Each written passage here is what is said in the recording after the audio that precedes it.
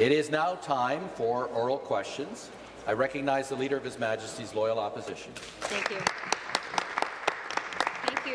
Good morning, Speaker. This question is for the Premier. Speaker, yesterday the Premier tripled down, I guess, on his decision to interfere in our judicial appointments process.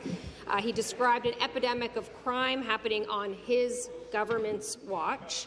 His solution? Appointing Conservative insiders to the committee that appoints judges. So, Speaker, Ontarians don't want an American-style partisan judiciary.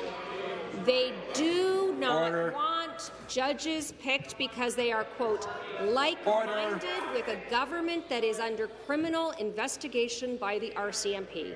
They just want a system that works. So, Speaker, to the Premier, will the Premier rescind these appointments and start reversing the damage that his neglect has had on access to justice in this province?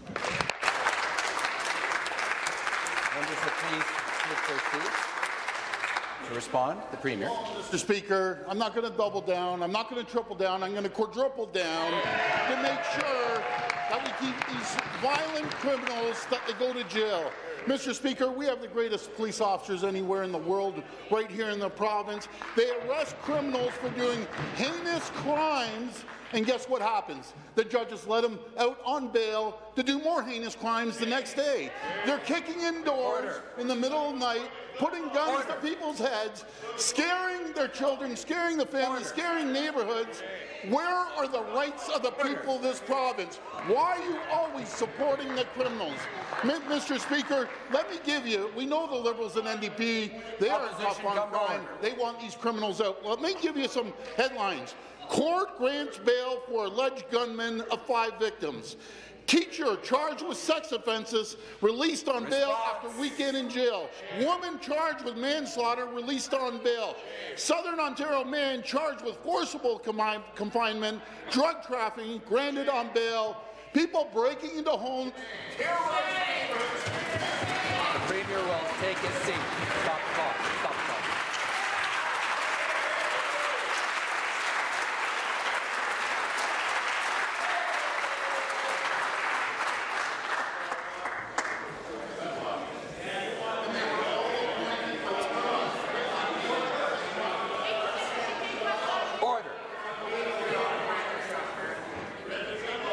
The member for Ottawa South will come to order. The member for Ottawa Centre will come to order. The Premier will come to order.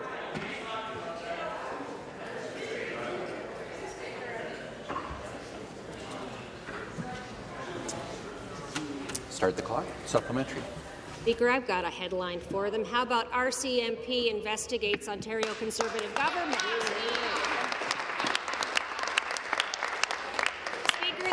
Appointed chair of the Judicial Appointments Committee is a registered lobbyist who lobbied the government as recently as last week. Among their clients, American gun manufacturers.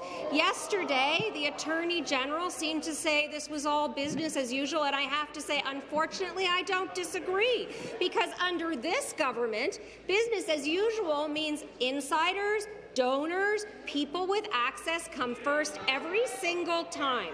So, Speaker, back to the Premier. Will he rescind these appointments now, or do we have to wait another month for him to backpedal on this latest scandal? Order. The Premier. Speaker, we have a duty to protect the people. We have a duty to protect the students here, there, the people right in this legislature. You ask them. Do they approve of letting these criminals out after committing heinous crimes, terrorizing neighbourhoods, running around with guns like it's the Wild West?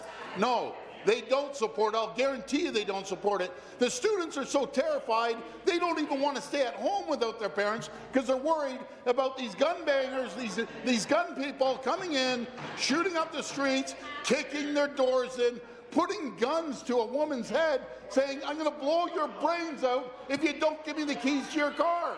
How do you think that feels? Or the child that was so scared ran outside and jumped in the car when the criminals were taking it. But guess what, Mr. Speaker? The Liberals and their NDP, they're okay with these criminals. Let them out. Let's committing crimes. Let them keep going. You guys are so weak, it makes me sick. Premier will take his seat. Premier will take his seat.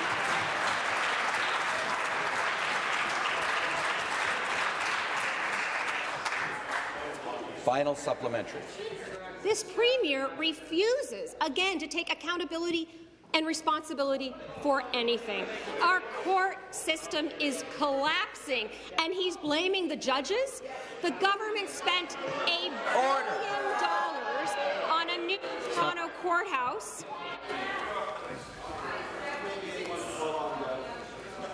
This is going sideways fast.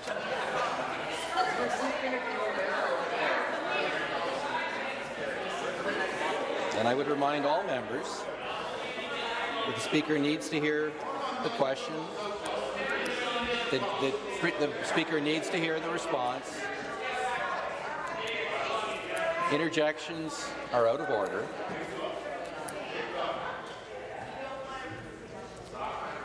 And members should make their comments through the chair.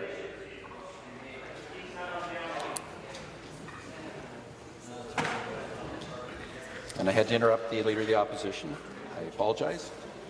Start the clock. Leader of the Opposition has the floor.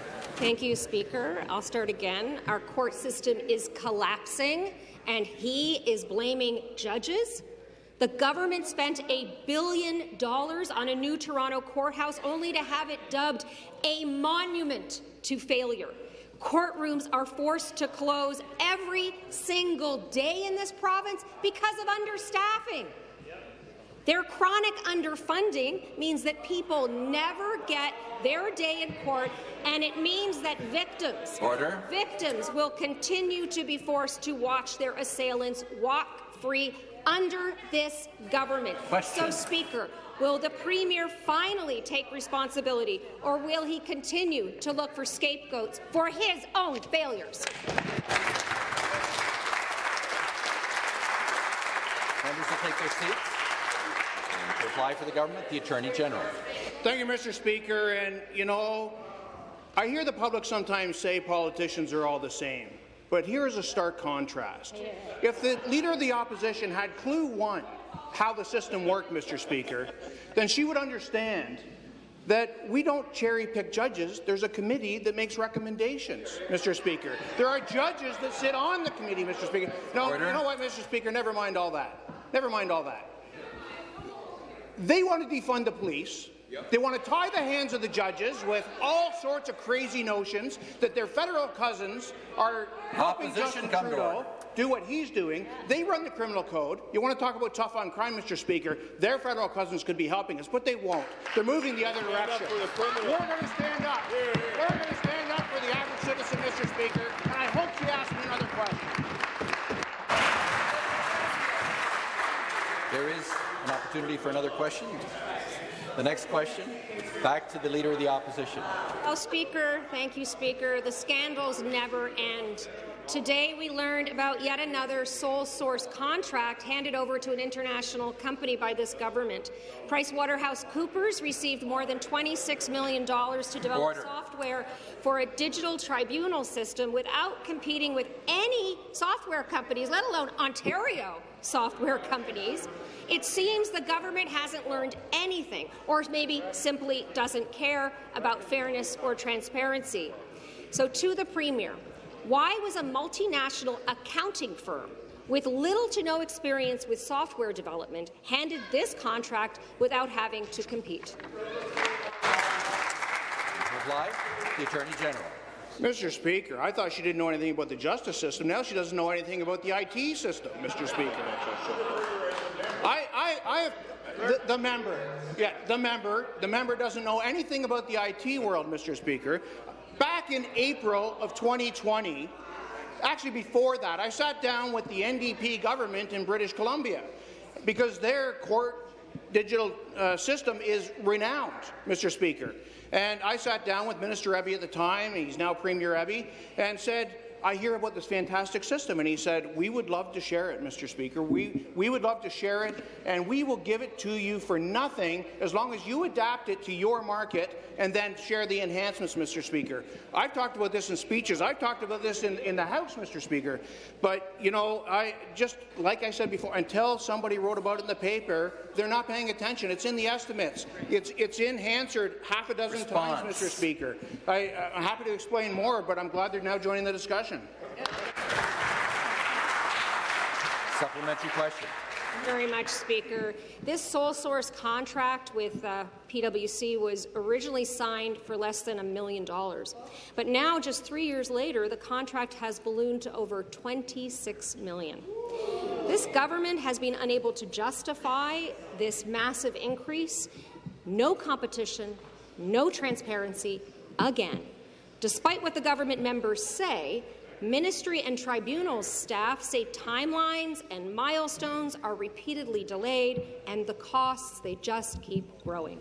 So to the Premier, can you explain why you've let the costs balloon to over $26 million when they cannot seem to get the job done? To reply, the Attorney General. Mr. Speaker, this is what happens when you do your fact check through a newspaper report. They misread the estimates. It was never $1.5 million, ever. And so I'd love to see what it is you're relying on, unless it's strictly the newspaper article that you read. Please share where that $1.5 million came from. It's categorically wrong. Now, Mr. Speaker, what is true and what Tribunals is saying is that we had a crisis because the Liberals left us a system that was failing. When we came in, we had this failing system, Mr. Speaker. That's why we looked around the country, went to BC, had a conversation so that we could have something that works for the people of Ontario, Mr. Speaker. Now, I'm happy to send over a letter. This is not a prop. I'll send it to the Leader of the Opposition, wherein Minister Eby says exactly what I was saying, that they would share for free. Minister Eby says you have two paths. You can go with PwC, which we recommend. It'll be faster, or you can go the longer way around, because they have success in BC, Mr. Speaker. So what's the choice? Let the system fail, let Ontarians fail, or go with a proven track? Stop the clock.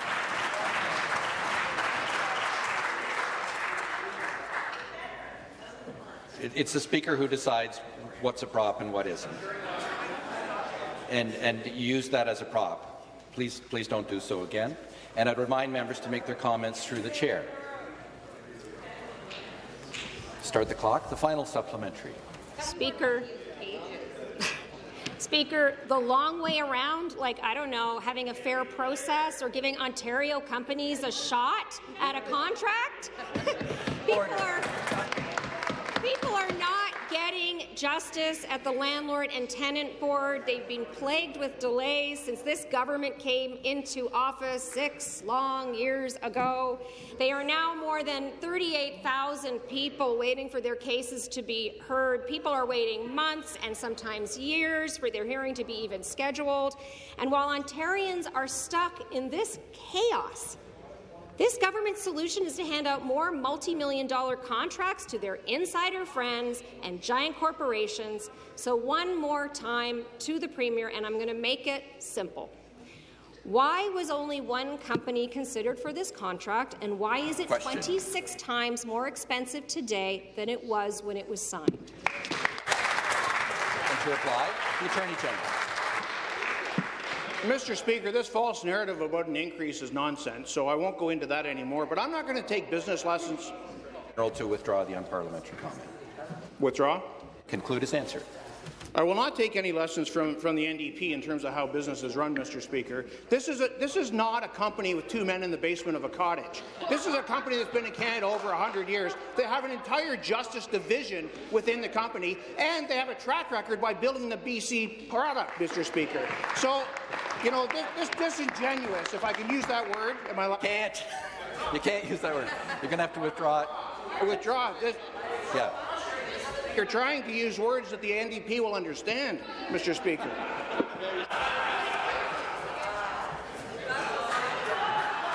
I'm going to caution the Attorney General. I'm going to move on to the next question. The member for Kiiwetinoong.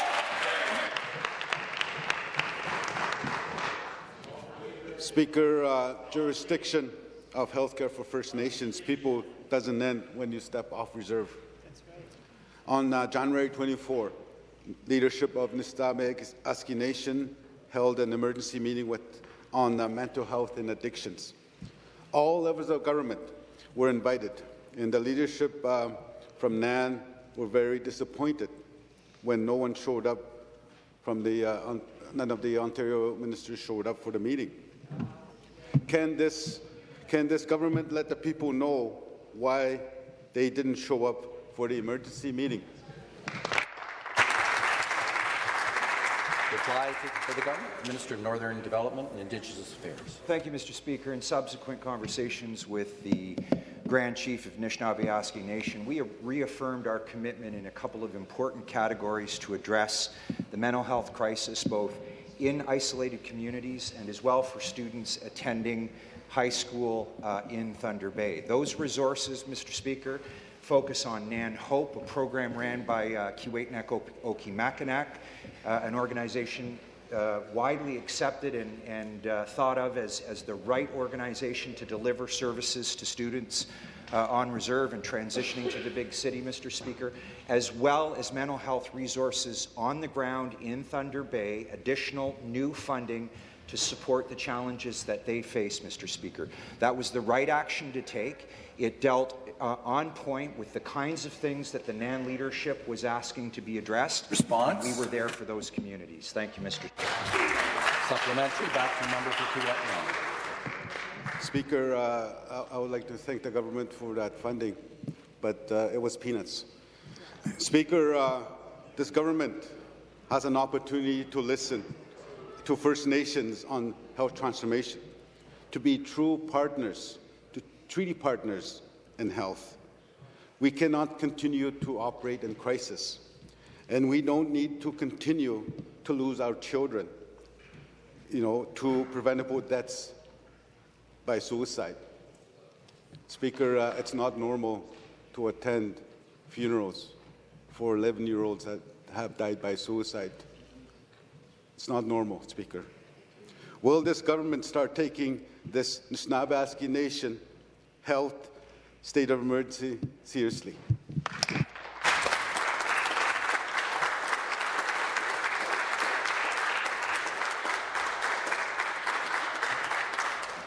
The Associate Minister of Mental Health and Addictions.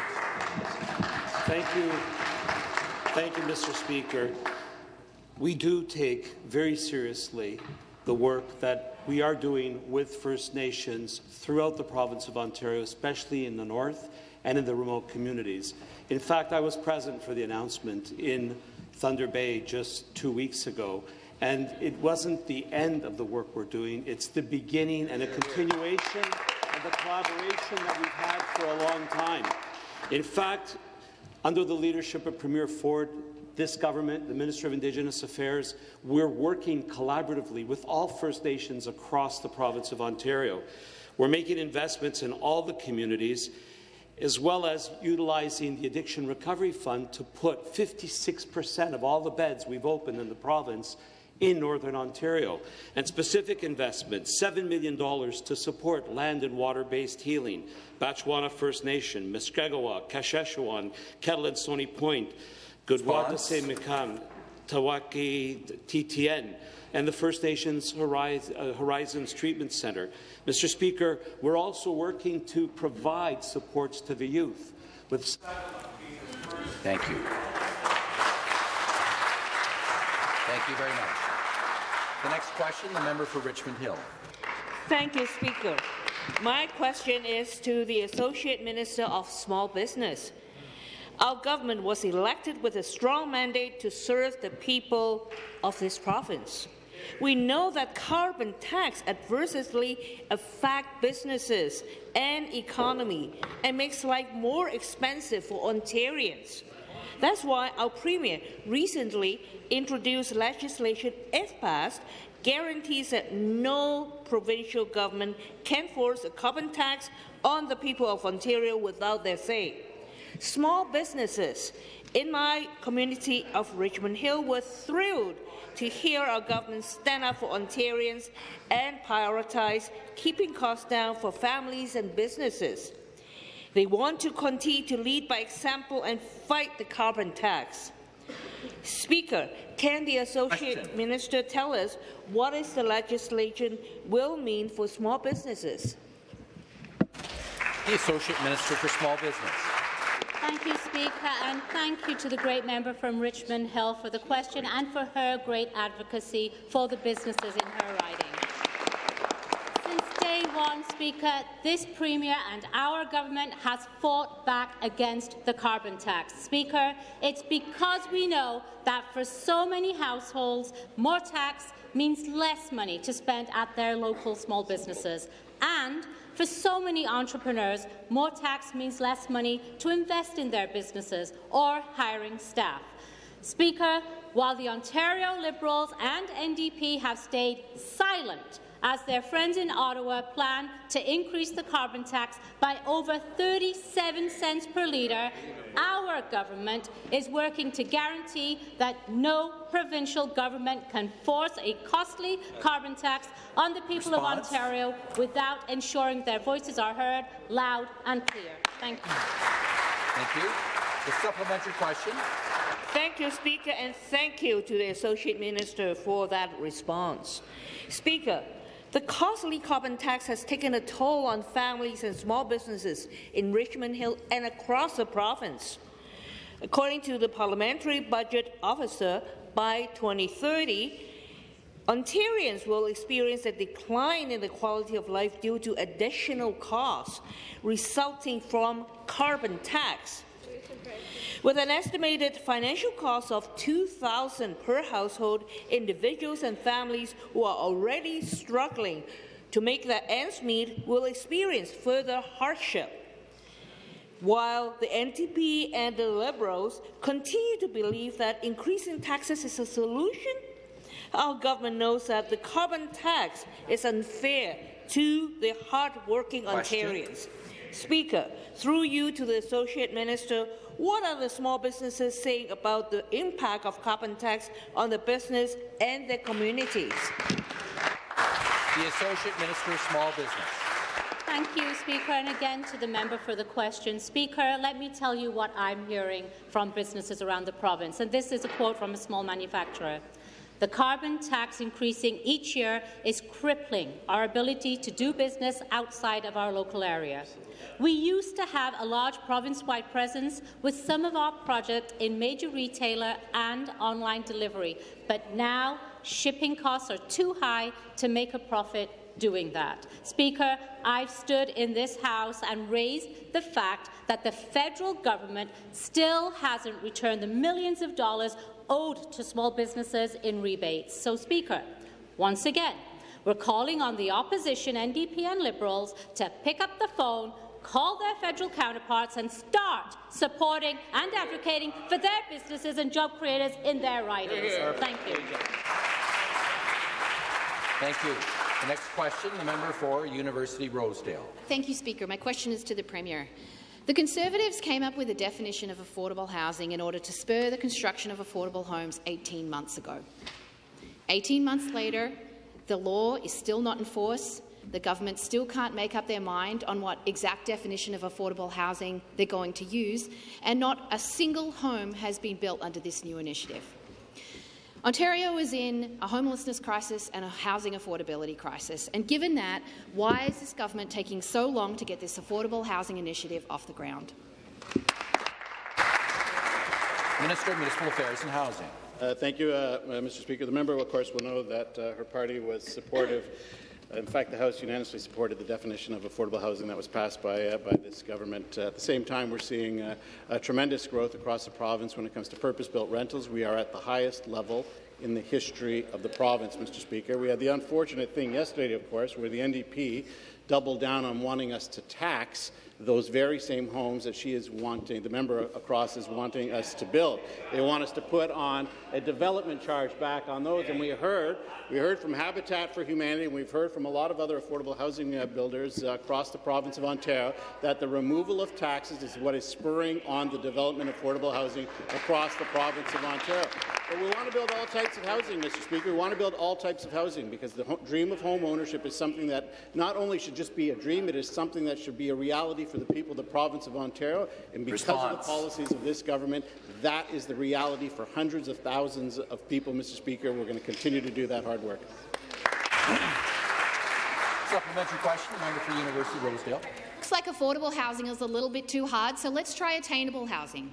18 months ago, the Conservatives said they'd come up with an exact definition of attainable housing in order to spur the construction of attainable homes. 18 months later, and the law is still not in force, the government still cannot decide what the definition of attainable is going to be, and not one home has been built under this new program either. Why on earth is it taking the government so long to get these programs off the ground? Members will please take their seats. Minister of Municipal Affairs and Housing. Mr. Speaker, it's just the opposite, actually. We're seeing the largest number of homes being built across the province of Ontario. We're seeing year after year those numbers increasing, more purpose-built rentals, more shovels in the ground than at any other time in the province's history, Mr. Speaker. So I would invite the member to actually look at the stats. But I'm more encouraged by one thing. I just want to stray for a second, if I can, colleagues, and I wanted to thank Colin DeMello for his incredible reporting. I'm going to quote directly from Colin DeMello, and I want to thank the member opposite for her support. We're seeing that in Ottawa, 1,200 new long-term care homes were built. In Markham, 320 new homes in Markham, 256 in Burlington, 192 new long-term care homes in Ajax, 256 in Peterborough, 288 new homes in Belleville, 224 in Clarington, 416 in Stouffville, my hometown, Mr. Speaker, 160 in North Bay, 160 in Sarnia, and you know who's against that? The leader of the Liberal Party, who said that they're not homes, Mr. Speaker. That's shameful, Mr. Speaker. We'll continue to build homes for all Ontarians.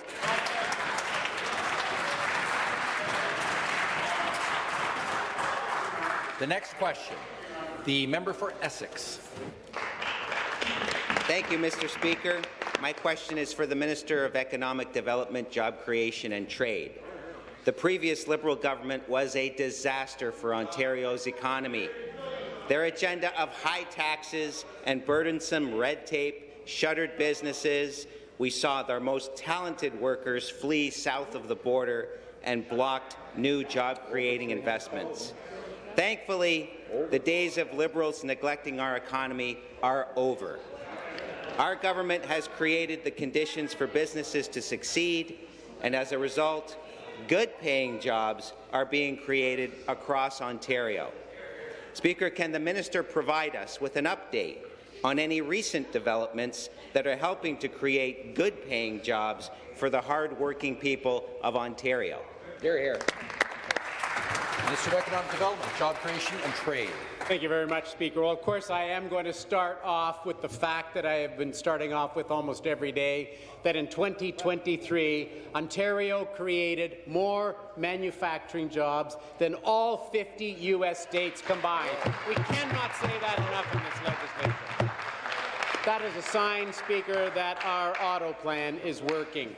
Think about when we attracted Nexstar from Korea into Windsor. They built a they're currently building a $5 billion battery plant. And at that time, we said there would be a lot of follow-on investment. Well, here's one. A company, Bobek. They have invested $35 million in a brand-new plant across the street in Windsor that does battery insulation panels and other parts for electric vehicles. They are putting 144 people to work there. And Bobek is already planning their Phase 2, which is a twin building next door. Speaker, it's because we lowered the cost of doing business by $8 billion. Supplementary question. I thank the minister for that answer. It's great to hear about Bobek's new facility, which will create good-paying jobs for my constituents in the county of Essex. When the Liberals were in office, they were content with seeing new auto investments land in foreign jurisdictions, while Ontario's auto sector stagnated. They didn't believe in Ontario auto workers and firms. had what it takes to compete in the global economy. Unlike them, we believe in the hard-working men and women who power our economy and the firms who continue to provide Ontario with a competitive advantage. The contrast between our approach to economic development and the Liberals' failed approach could not be clearer. Speaker, can the minister highlight how, by fostering the conditions for businesses to succeed, our government has enabled the revitalization of our auto sector? Minister of Economic Development, Job Creation and Trade. Speaker, it's always important to remember where we were. To the students who are here, under the previous government, we lost 300,000 manufacturing jobs. Since Premier Ford was elected, we have seen 700,000 men and women go back to work. You know, it was only a few years ago that Reuters announced there would be $300 billion spent in electric vehicles around the world, and zero of it was coming to Canada. Zero. And now here we are, 3 years later, $28 billion. $28 billion in electric vehicles has landed in our province, putting men and women to work every single day. Bloomberg has now said that Canada is the #1 jurisdiction around the world for electric vehicle parts. Response. That is where we are. We have dethroned China from the #1 position for the very first time. That's what's happening in the province. Thank you very much. The next question, the member for Ottawa Centre. Thank you, Speaker. My question is for the Premier. On Eglinton Avenue East in Scarborough, 10 to 12 sections of brand-new sidewalk were just dug up because of deficiencies in the Eglinton Crosstown LRT. Speaker, this happened a year after the Sloane station on this platform's project was jackhammered and carried away in pieces. We're going into the 13th year of this project, Speaker, 3 years late, $1 billion over budget. And that is the record of Metrolinx and Phil Verster, its $1 million CEO. They don't build transit, they break it. They don't finish projects, they extend them. So, Speaker, to the Premier, when will this government hold Mr. Verster and Metrolinx accountable? Minister of Transportation. Mr. Speaker, we're making the largest investment in public transit in the entire world, Mr. Speaker, $70 billion plus over the next 10 years. Well, let's look at the record of the previous Liberal government and the NDP voting against every single one of these investments, Mr. Speaker. Building upside-down bridges, stopping highways from being built, stopping governments from investing in public transit. Mr. Speaker, that member has voted against every measure this government has taken to improve public transit in this province. Not only does he support the largest carbon tax in Ontario, over 35 cents? He doesn't want anybody to ride on public transit, Mr. Speaker. He's voting against projects like the Ontario line. He's voting against projects like the Scarborough subway extension, Mr. Speaker. Our government will continue to commit to building the largest expansion of public transit in the world. Supplementary question.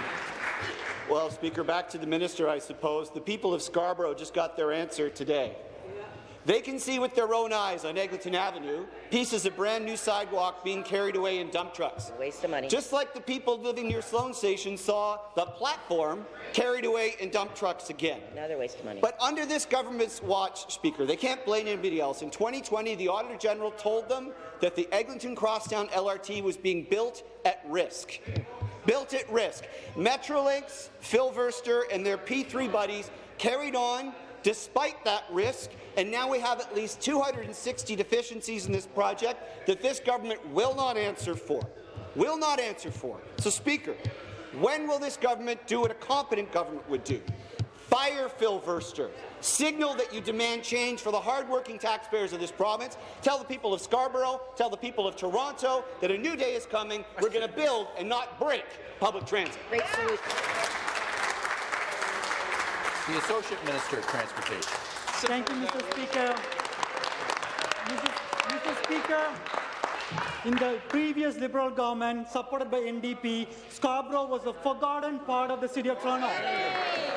Mr. Speaker, under the leadership of Premier Ford, after 30 years of inaction, we are building Scarborough Subway, Mr. Speaker. Mr. Speaker, shovel is in the ground for Ontario Line, shovel is in the ground for Scarborough Subway. Mr. Speaker, Premier Ford made one fare possible. NDP and Liberal voted against one fare, not just once, Mr. Speaker. They voted against one fare, $1,600 savings twice. Oh. Wow. Stop the clock.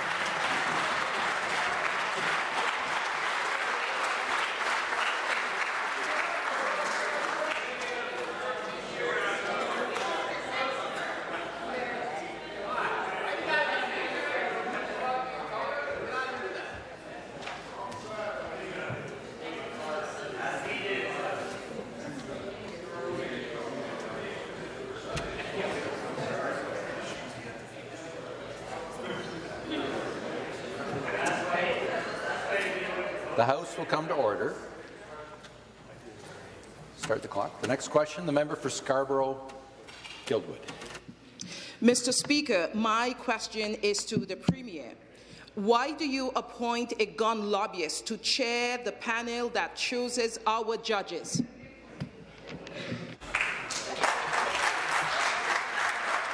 The Attorney General. Mr. Speaker, we appointed a very accomplished individual with a deep knowledge of how government works, with a deep knowledge of how various sectors work, Mr. Speaker. We also appointed an individual who has complied with all of the rules and regulations, with the Integrity Commissioner, with somebody who plays above board, Mr. Speaker. That's the kind of person that we appointed, and he happens to be registered with a particular company, Mr. Speaker. It's not because... Order. Mr. Speaker, the Liberals laugh. The Liberals laugh. You know what I laugh at, Mr. Speaker? Is their feigned indignation, Mr. Speaker. It is unbelievable, given their track record, that they even comment on this stuff. Supplementary question. Mr. Speaker, back to the Premier. I take this to heart. I'm coming from a community in Scarborough that is deeply impacted by gun violence. Don't we matter? In my campaigning, I went to apartment buildings that I spoke to parents that have suffered because they have lost their 19-year-old, their 18-year-old, their 17-year-old. There are students who has been impacted in their schools over gun violence. To the Premier, don't the people of Scarborough matters to you? My question to you again is, why do you appoint a lobbyist to chair the panel that chooses our judges? We matter. I'll remind the members to make their comments through the chair, not directly across the floor. The Premier. You know something? I agree. Everyone matters. But why don't you support us on making sure we appoint tough judges to keep these criminals in jail until the young people that I've been out to Scarborough 1,000 times, not 100, 1,000 times, supporting your community. And do you know what the mothers say? Throw these criminals in jail. That's what the mothers are telling me. They're telling me the same thing in Scarborough as they're telling me in Etobicoke North. They want to make sure their kids can walk to school peacefully. They want to make sure their kids can go to the park, even at nighttime, without getting a gun pointed to their head, and the judge lets them out the next day, and that same criminal's in the park, dealing drugs, putting guns to people's heads, robbing people, and guess what? He gets bail again. He doesn't get bail once. He doesn't get it twice. He's been out on bail 8 times. Stop the clock. Member for Ottawa South will come to order. Member for Hamilton West End Castor Dundas will come to order. Member for Ottawa South will come to order.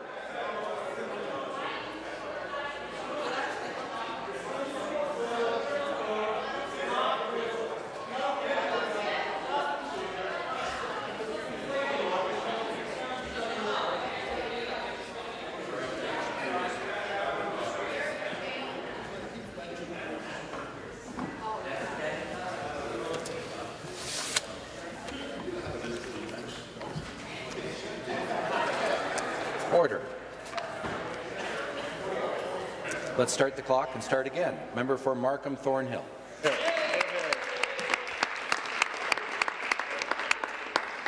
Thank you, Mr. Speaker. My question is for the Minister of Transportation. Ontario population is growing rapidly. As we continue to build our province, the transportation infrastructure also needs to be expanded. The constituent in my riding, Markham Thornhill, want more transit, highway and roads. Because of Speaker, thank you to the 15 years of Liberal inaction, communities are in infrastructure deficit.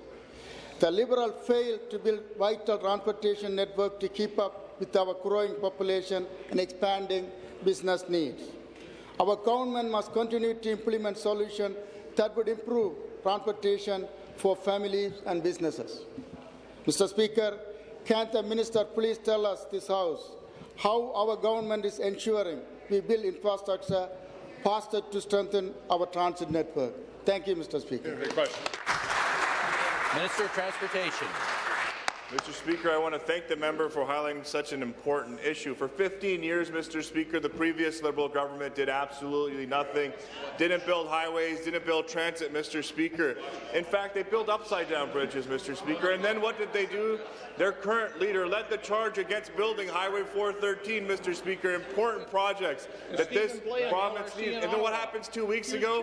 The federal Minister of Environment, her friend, says they're not going to invest in any more roads and bridges across this province, Mr. Speaker. They are so out of touch, but thanks to advocacy for members like that member for Markham Thornhill, we're going to make sure we invest in communities like Markham. We're going to make sure we build transit. We're going to make sure we invest in highways like Highway 413 and the Bradford bypass, because that is what the people of this province elected us to do. It's about making sure we save 30 minutes each trip on the 413 so you can spend more time with your families at home instead of being in gridlock, Mr. Speaker. It's about time the Liberals and the NDP wake up and look at the challenges people are facing in their... Thank you. The supplementary question. Thank you, Speaker, and thank you to the Minister for that great response. It is really encouraging to see Ontario lead the country on infrastructure investment. We are sending the clear message that transit infrastructure is a priority for this government. Mr. Speaker, our Premier once said, there is no better place in the world to invest and raise family than here in Ontario.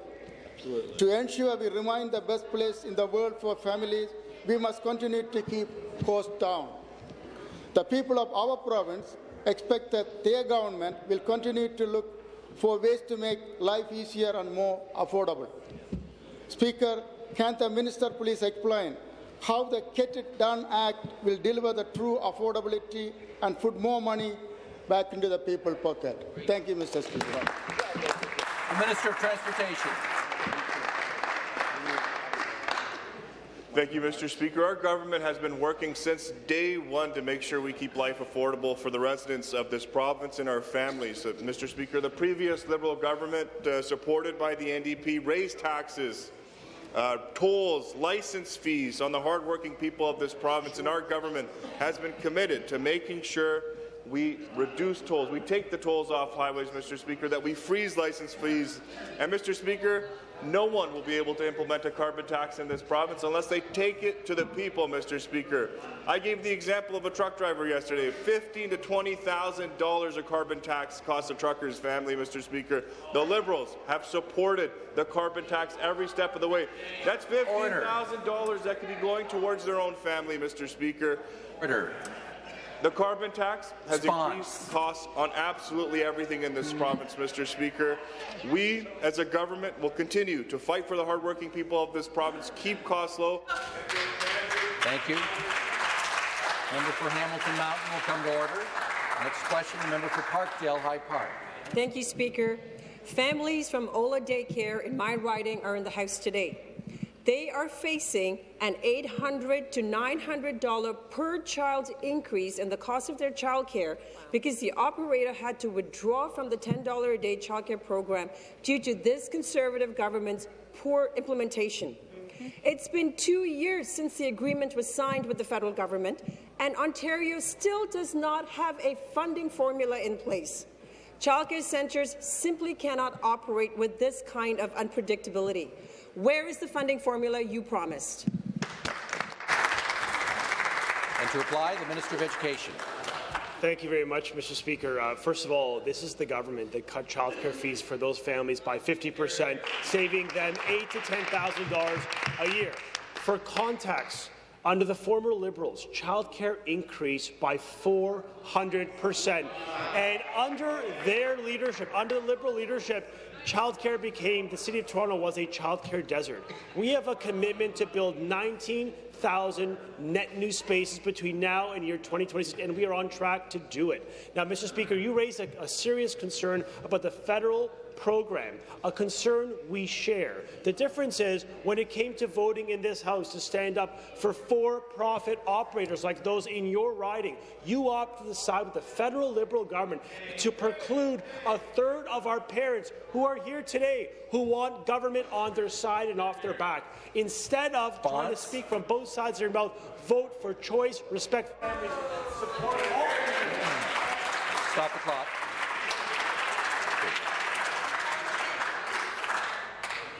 Two things. I'll remind the members once again. Please make your comments through the chair. Secondly, I'm going to ask the Minister of Education to withdraw his unparliamentary remark. I withdraw. Start the clock. Supplementary. Speaker, the general operating funding to childcare programs, which is a provincial responsibility, is lower this year than it was in 2018, even before adjusting for record-high inflation. Without dependable operating funding that increases with cost of living and without immediate action, more families like the ones with us today will be without affordable childcare. Families from Ola Daycare have been left scrambling. Their choice is to pay hundreds of dollars more each month or lose their childcare spot. Will the minister commit to, at the very least, increase funding to keep pace with inflation so operators don't leave the program? And to reply, Minister of Education. Mr. Speaker, the position of the Liberal Party and that of the New Democrats was to omit all for-profit childcare overwhelmingly operated by small business women. You would have literally removed the choice of government to provide support and a 50% reduction to those families. We are the only political party in this House that did what the Liberals could never have done, which is cut fees, increase spaces, and stand up for the choices of all families in this province. Those are the facts. And so, while we increase wages for workers, we're going to continue cutting fees for working families. What we're not going to do is allow ideology to triumph over the right of all families to have choice and affordable childcare, because the Liberals and New Democrats would have precluded them all. Mr. Speaker, we are going to remain focused on affordability during this national crisis by cutting fees, creating more spaces, and supporting all families in all regions of this province. Thank you. The next question, the member for Kingston and the Islands.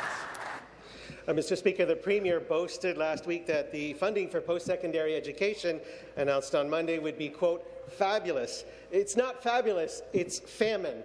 The funding just proposed is less than half of what the government's own Blue Ribbon panel recommended. In turn, that recommendation, under a mandate to be fiscally responsible, only partly restored what this government has allowed to erode away with inflation. On Monday, the minister was repeatedly asked how her fabulous announcement was even an adequate response to her own Blue Ribbon panel. The minister fell back on blaming Ottawa for her government's mismanagement, and then we learned yesterday that they did not attend meetings with their federal counterparts. Mr. Speaker, when will they get it done right and deliver adequate funding for Ontario colleges and universities? The Minister of Colleges and Universities. Well, thank you, Mr. Speaker, and I will take no advice from that member of the Liberal Party on post-secondary education in this province. In fact, under the leadership of the Liberal government, tuition rose to the highest in Canada. Shameful. Under the leadership of Premier Ford, we decreased tuition by 10%, and it remained frozen. We announced just the other day, and we are continuing to freeze tuition in this province. We are making post-secondary affordable for students in this province. Mr. Speaker, I announced a historic investment, $1.3 billion, the largest investment in post-secondary education in more than a decade. We will ensure that our institutions have the stability and the predictability and not on the backs of Ontario students. Supplementary question. Mr. Speaker, this Premier likes to say he's for the people. We know he's for his friends. Recently, we learned that the PCs and the Minister of Colleges and Universities have been hosting over the last few years fundraisers attended by many officials of for-profit private career colleges that have boomed under this government. A month ago, only after the federal government took the drastic step of capping international student visas, did this government put a moratorium on new public-private partnerships and begin a review of international student programs. Why did the Conservative government hold back and let the situation get so completely out of hand? When they're under criminal investigation by the RCMP for the Greenbelt scandal, how can we take seriously the Premier's words at a news conference that, quote, no one can influence our government, no one can influence any minister at all? And again to respond, the Minister of Colleges and Universities. Thank you, Mr. Speaker. This government is for the people and for the students, and we have proven that.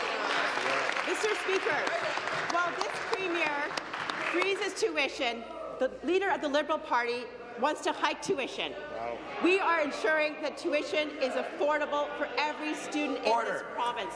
Mr. Speaker, there is an affordability crisis. The price to heat, to eat, to rent. We are going to ensure that every student has access to affordable post-secondary education in this province. Mr. Speaker, we made a historic announcement, $1.3 billion to ensure sustainability and predictability for our institutions in this province. Hear, hear. The House will come to order. The next question, the member for Whitby. Well, thank you, Speaker.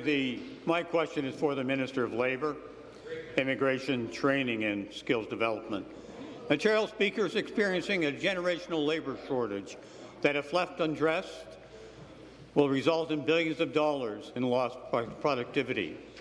According to the latest job vacancy wage survey, there are an estimated 237,000 unfilled positions in the province.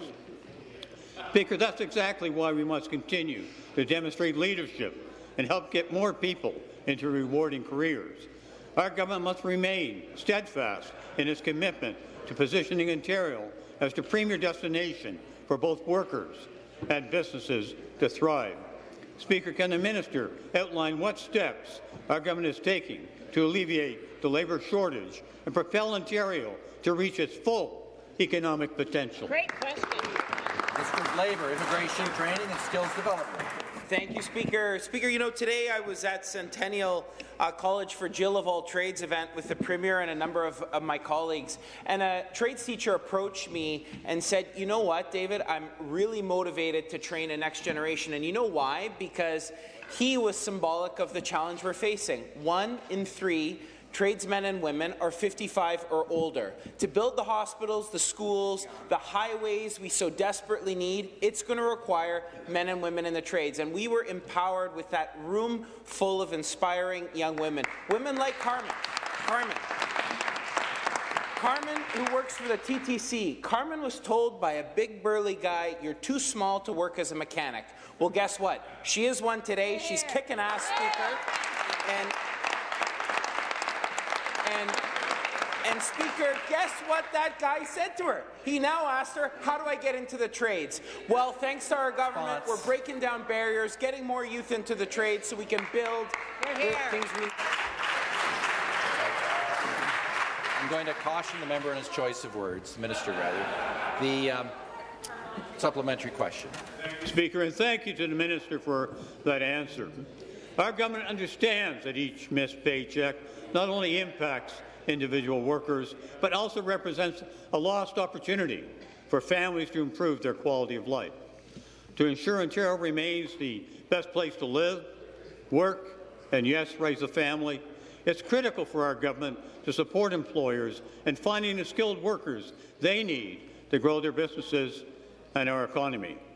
We must also continue our ongoing efforts to attract, support, and protect workers so that they can reach their full potential in the workplace. Hear, hear. Speaker, can the minister please tell the House how our government is securing better jobs with bigger paychecks for hard-working workers and those who are seeking employment opportunities in our great province? Great question. Minister of Labour, Innovation, Training and Skills Development. Thank you, Speaker. And Speaker, I'm proud to rise to talk about a fund that sadly the opposition voted against, the Skills Development Fund. It's over $1 billion, Speaker, and it's helped train 500,000 Ontarians. And Speaker, let me tell you two quick stories. One, Shanika. I met her at the Newcomer Centre in downtown Toronto. She talked about purpose-driven careers thanks to work this government is doing, supporting Sarah Asalia and the team there with the Skills Development Fund investment.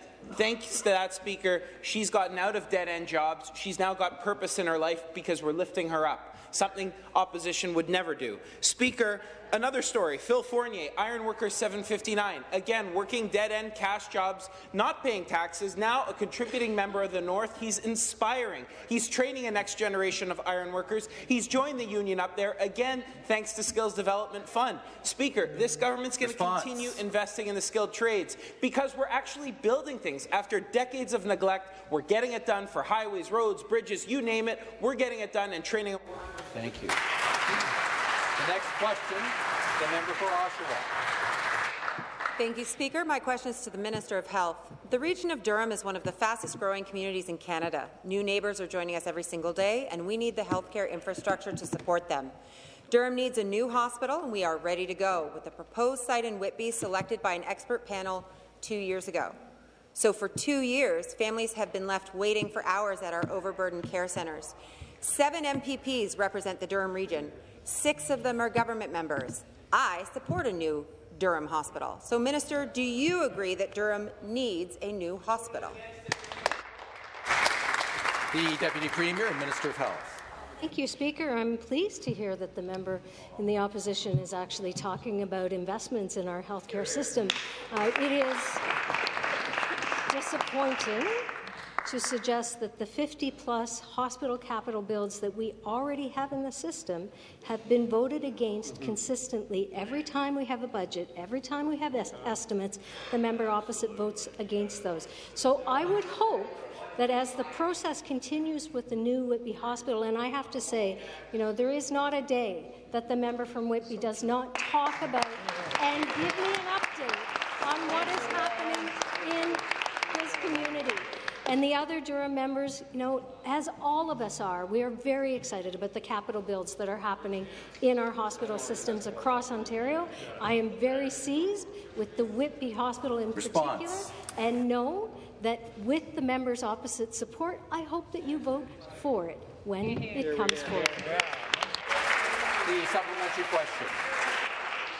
Thank you, Speaker.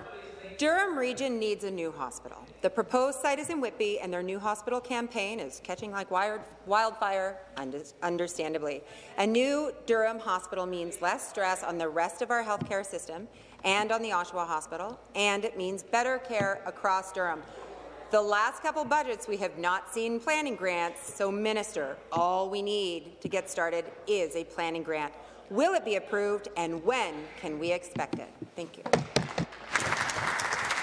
Minister of Health.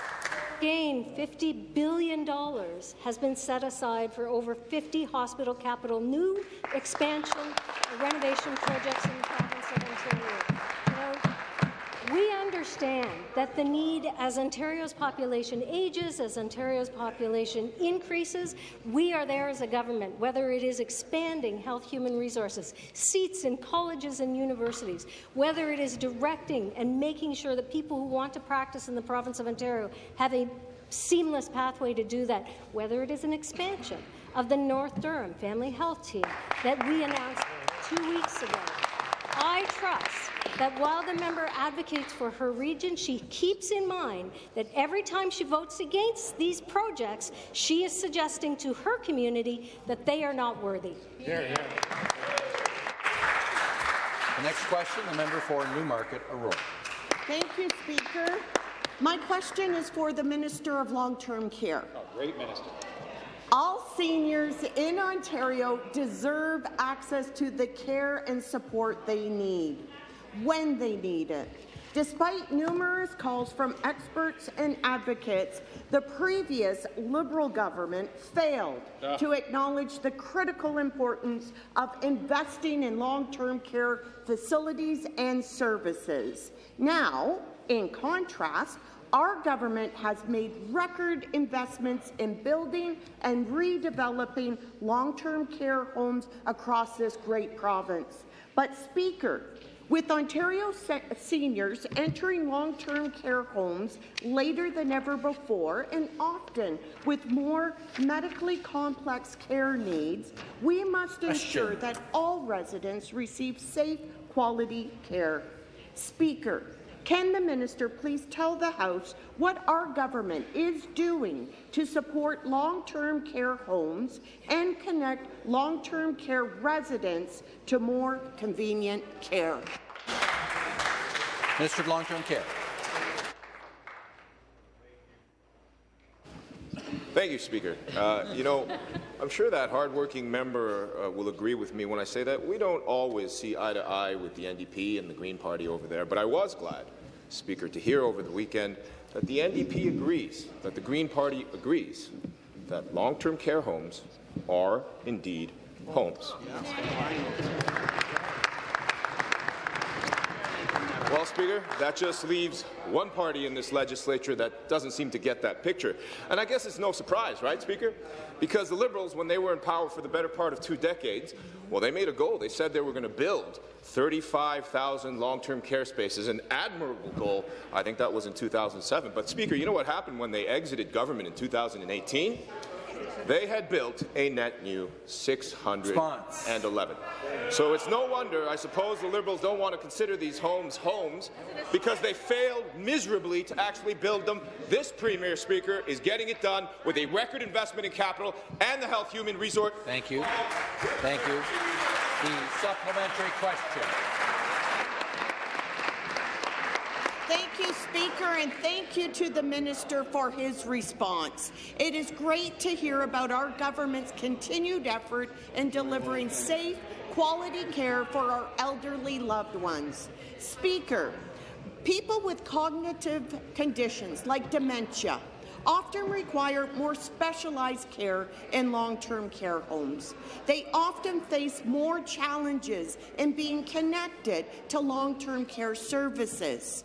Our government must do all that we can to provide people with complex needs the care they need and deserve in the comfort of a home instead of a hospital. Speaker, can the minister please tell this House what other steps our government is taking to ensure seniors get the care they need in order to live comfortably and with dignity? Minister of Long-Term Care. Speaker, there's a lot to list here. I wish I had an extra 19 seconds just to list those. But, Speaker, just speaking of the behavioural specialized units, $5.5 million investment announced just recently for 3 BSUs in homes in Brampton, Timmins, and Etobicoke. This is the game-changing investment that we need for our seniors. It's not just about capital, which we are investing to record levels. It's not just about health human resources, which we are investing to record levels. It is about targeted approaches to making sure our seniors get the right care in the right place. Now, Speaker, let's contrast that. We talked about the past record of the Liberal government, but today they have a leader in Bonnie Crombie, somebody who promises to build but fails to deliver and doesn't even consider a long-term care home a home for its residents. Now, I challenge the leader of the Liberal Party and every single one of those Liberal members to walk with me into their ridings, into those homes, and tell those hardworking seniors who built our communities, who gave us our lives as we know it, that they are not living in a home. This government disagrees, Speaker. We're going to continue to invest into those who took care of us. Thank you. The next question, the member for Windsor West. Thank you, Speaker. My question is to the Premier. Due to lack of mental health supports in Windsor for children and youth with complex needs, parents are surrendering their children to the Children's Aid Society, hoping much-needed help will finally be given. In some cases, the families are being forced to send their kids up the 401 to London or Elsa Craig, where they get put on a wait list for supports. With no foster families to support their complex needs, kids, some as young as 6 years old, are put in unlicensed placements, a hotel, Speaker. Some kids will age out before they ever get the help they need. Some kids are being trafficked, and some are being targeted by drug dealers. Speaker, this is a very dire situation in my community and communities around the province.